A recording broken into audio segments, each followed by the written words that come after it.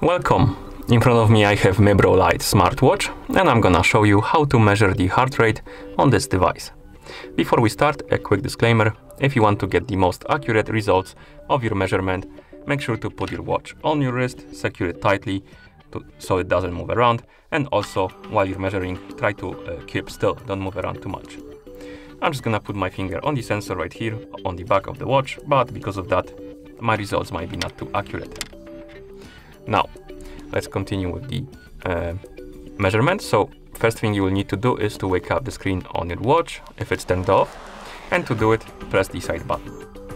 After you wake up the screen, press the side button again to open the menu, and here you should see the heart rate option. Tap on it to open the heart rate widget. Now I'm gonna press my finger on the sensor and let's wait.